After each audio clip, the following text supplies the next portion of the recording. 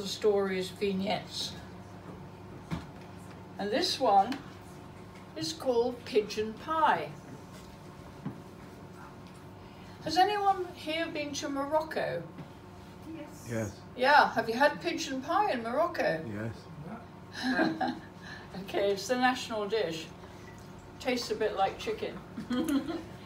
Anyway, pigeon pie. Moroccan pigeon pie is a sumptuous spiced poultry pie using swab pigeons enriched with ground almonds, sugar and cinnamon encased in crispy filo pastry. As a discerning individual, when Abdesamad, the son of the restaurant Goût de Meknes owner, invited me to sample his mother's pastilla, I salivated just thinking about the taste. I was in Morocco, having been invited to a traditional wedding by the bride herself. Jihan I had met briefly in Antalya, Turkey, on holiday with her mother. Born in France, Jihan lived in Saint-Tropez, but her religious Muslim mother came from Meknes and still wore the veil. When I asked her if she had a boyfriend, she told me she was getting married in November. I wished her good luck, and surprisingly, she invited me, a complete stranger, to her wedding in Meknes. I go where I'm called in life and believe in happenstance. I announced I would come. She was a lovely person, and I love fascinating Morocco, having been there twice before.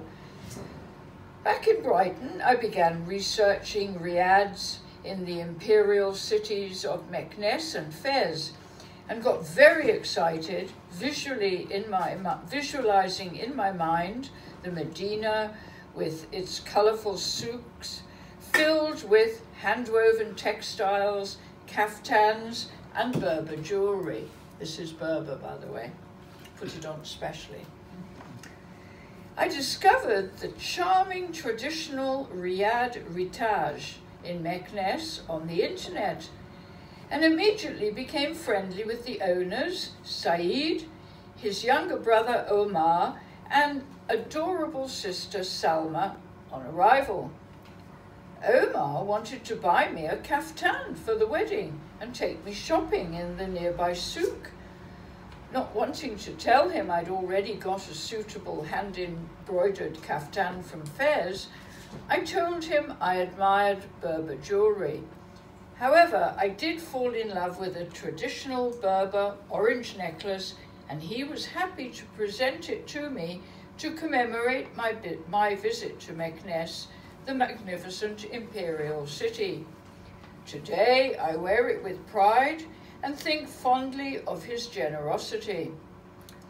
After the glorious wedding, where the ravishing bride Jihan changed her bejeweled gowns 5 times, I stayed on a few extra nights. Although through the riad, I was introduced to a French-speaking guide who escorted me not only to the souk, but to the ancient rundown synagogue and abandoned cemetery. Back in the intriguing Medina, with its labyrinth of alleyways, the guide inveigled me into an antique shop filled with wondrous, tempting Berber jewellery. I desisted, so he then lured me, obviously on a commission, to the adjoining Goût de Meknes restaurant for a mint tea.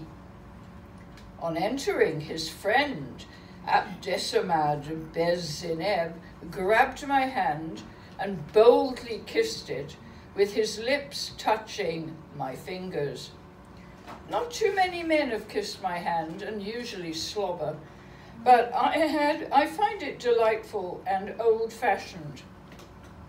Nevertheless, however, he lingered a fraction of a second too long, squeezing my fingers and gazing into my eyes with a leering smile. I knew what was on his mind. Lust. He then invited me to sit down on the back wall sofa propped up with sumptuous colourful cushions, presenting his visiting card, and called one of his staff to bring mint tea for both of us. My guide tactfully vanished on cue, and I was alone with this young frisky puppy.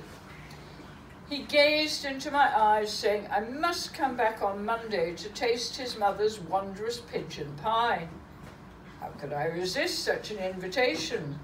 It was clear that it was a seductive invitation, especially when he told me he was attracted to older women and quite naturally asked my age.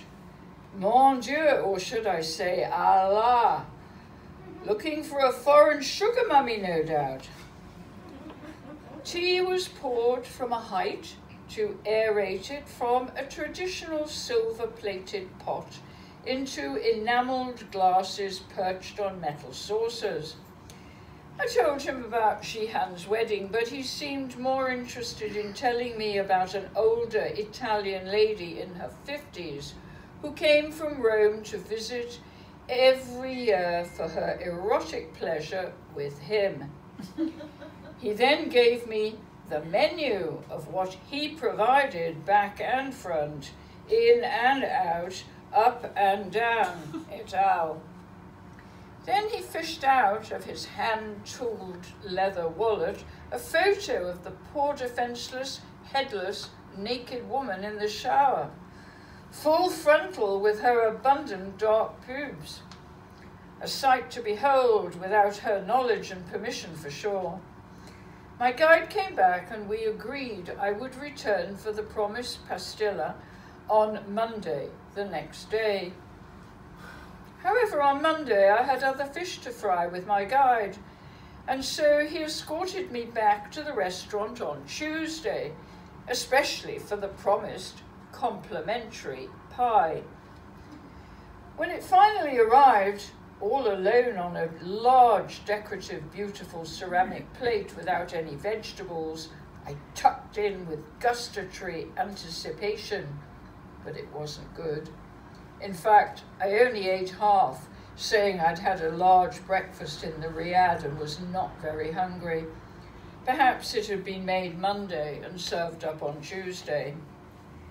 Young Abesamad was nowhere to be found when the bill came on a silver-plated platter. A bill? I was most indignant and insisted I had been invited. Abdesamad was in the antique shop, probably hiding from me, knowing that his pie investment had not yielded growth. I complained about being given a bill, especially as he knew I was a senior TripAdvisor reviewer and would be reviewing his restaurant. He mumbled he'd invited me on Monday and not Tuesday, and the bill must have been in error. My guide dragged me away at the pivotal moment. Did youthful Abesamad really think he was going to get me into the shower for a pastilla? Allah!